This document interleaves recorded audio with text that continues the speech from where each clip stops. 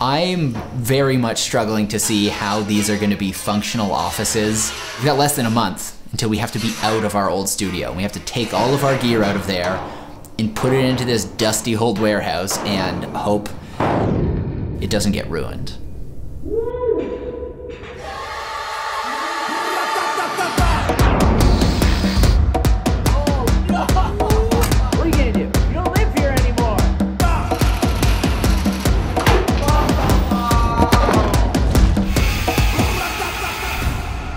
This video is sponsored by Professional Photographers of America. Join a community of over 32,000 photographers that includes equipment insurance, education, and business tools made specifically for small business owners like you.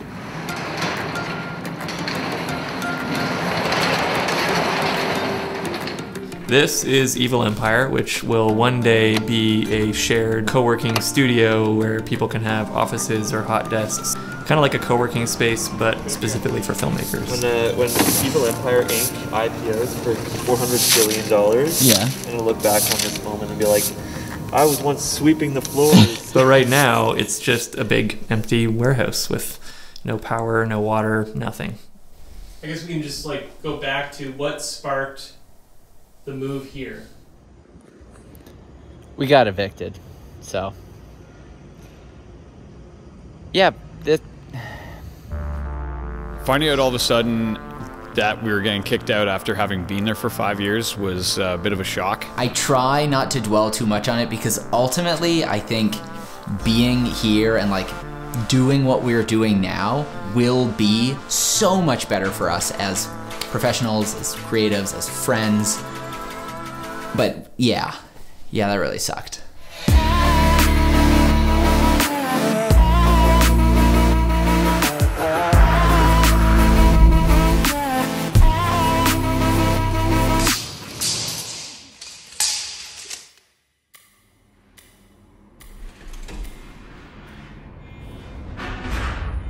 Real estate is just like mental right now, and so finding a place that worked for all of us was really, really tricky. All the spaces we saw were like just concrete boxes, and so we're like, hey, we have a concrete box. Why don't we put some metal boxes in it and build out from there? Christoph, I think, brought up the idea first of putting shipping containers in here. And I was reluctant because I had videos that I needed to make. But more than that, I don't know how to do this kind of stuff. I've used a drill.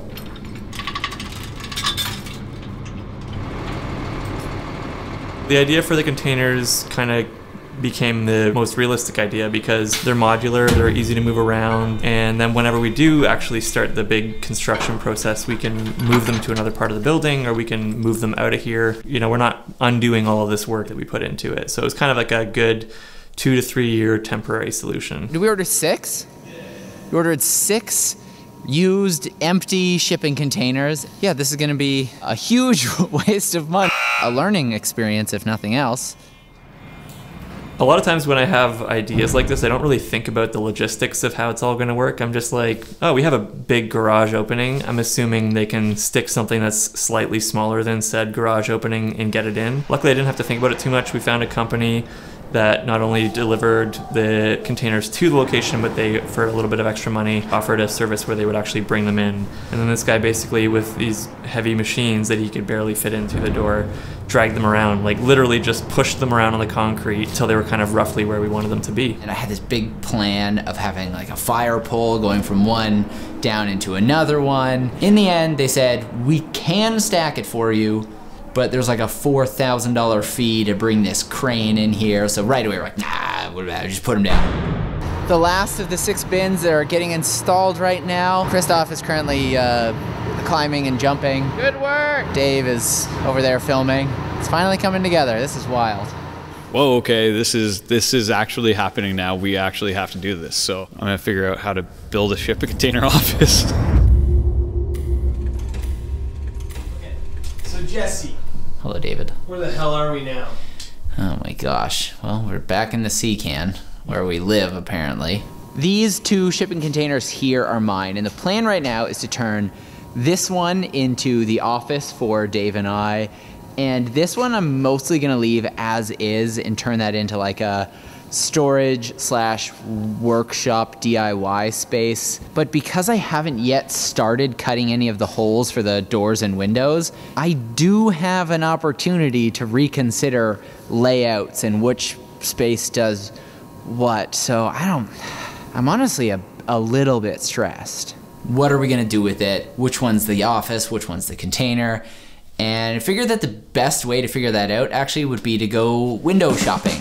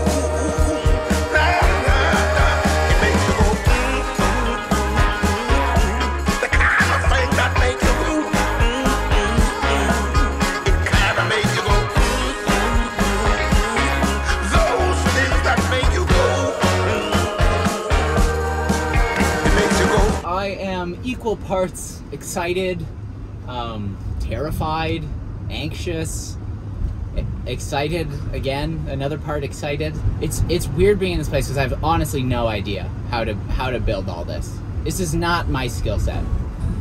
Today's video was helped made possible by the Professional Photographers of America. Whether you're just getting started with your photography business or you've been at this for a long time and are trying to take it to the next level, PPA is a fantastic resource for you to check out. PPA offers you up to $15,000 in equipment insurance, and on top of that, you'll only pay a flat $350 deductible for full replacement. Or if you're just looking to get that equipment repaired instead of replaced, they'll do that for you at a flat $50 deductible. On top of that extremely important insurance, they also have all sorts of resources that are so helpful for us creatives that are trying to run a business. And that's things like model release forms or client contract. Heck, you even get access to their data recovery services. And some of these things, hopefully you'll never need, but should that occasion arise, you will be so thankful that you have it. If you're interested in finding out more and even getting a special offer on that membership, click the link down in the description to do that, to do the thing you wanted to do. Click the link. Thank you so much. PPA, everyone watching, Mom, and all my friends. I bet all my friends didn't watch this.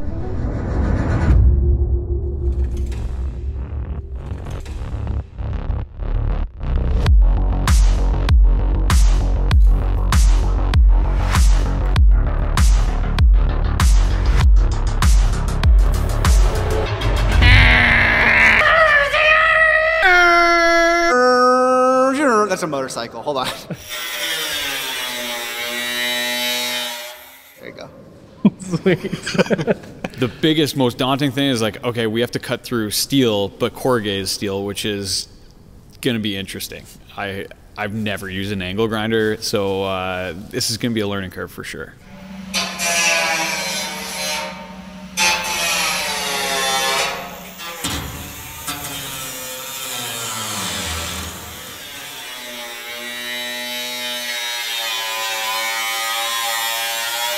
I talked to Levi Allen, who's like a friend of ours who's done shipping container stuff in the past, and he kind of gave us this advice on how to cut it by scoring along the line over and over again and not just plunging it. He gave us a lot of good advice, which I think in the end saved us a ton of time and money.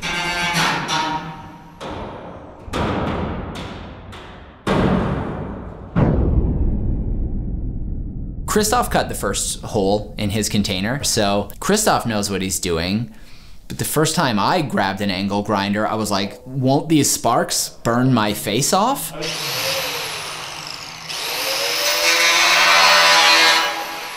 did it! Well, let's do it. All right, I've done my part. Okay.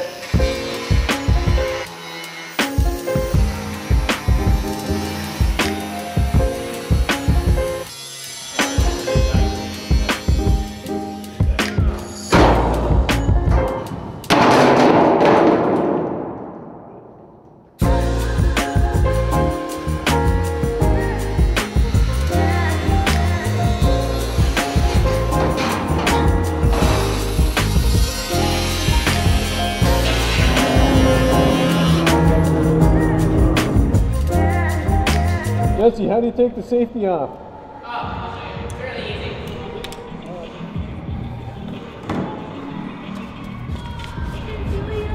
I feel like this next week or two is going to be absolute insanity, both with videos I need to make and shoot and learning how to actually do all this, because in 2 weeks, this will be the space that I have to shoot and edit from every day. And I'm not even remotely close to ready for that. Ay caramba.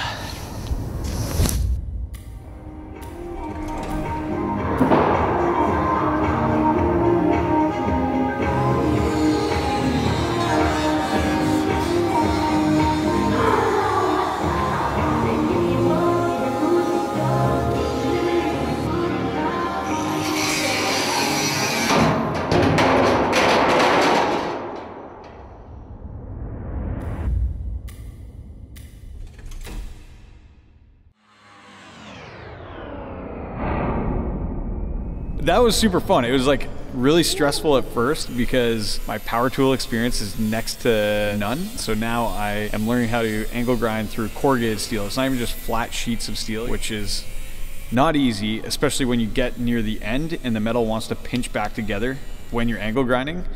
There's sparks flying at you and you're not wearing leather gloves, so you just keep burning through gloves. Say that again for sound. This is probably... Angle grinding the roof is interesting because the roof likes to bounce up and down like a trampoline a little bit. I find I'm most comfortable if I'm like kind of straddling, which I'm sure any construction person would say don't do that. So the sparks are going right up my crotch. I burned through 1 pair of pants already and 1 pair of gloves. So not safe. Josh cut most of the holes in our shipping container. He cut the big one for our door, and he cut 1.5 of the skylights. And then he messaged me and he was like, hey, I figured you probably want to try doing this angle grinding, and so I just left like half a skylight for you. And I was like, thanks, bestie. And then I got here to do it, and I was like, this. We haven't seen each other. Brandon has a baby due like in the next few weeks, so he's been running around trying to get that all sorted. Do you want to know what's going on? Like how that happened? Is that your question? Yeah, that's what we're getting. How our baby is made.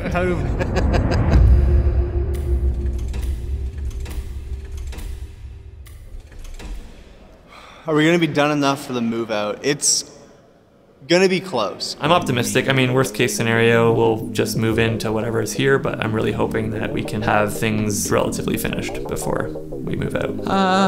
I think Christoph will be ready in time. Yeah. I'm really doubting that we'll be ready in time.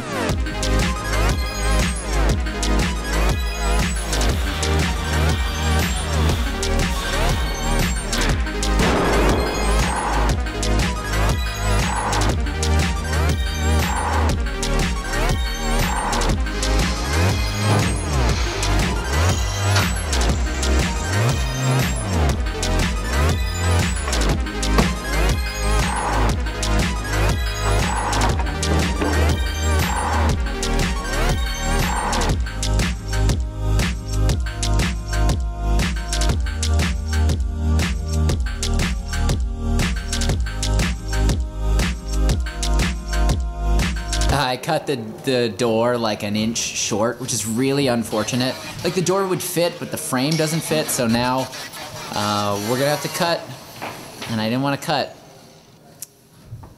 Cut. I was really hoping we'd be able to have the door installed, because at least then, you know, we can seal it off from dust and stuff, but I don't think it's gonna be possible.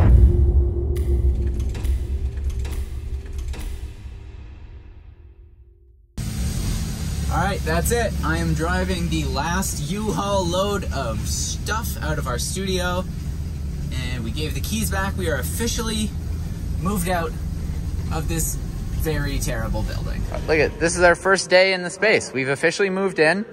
Our spaces are not even close to ready. I almost fell through my skylight over there, and I'm feeling great, feeling fantastic.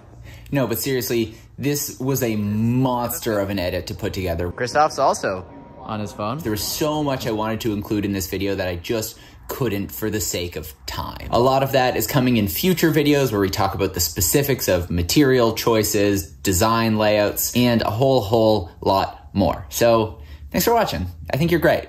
I think this is good.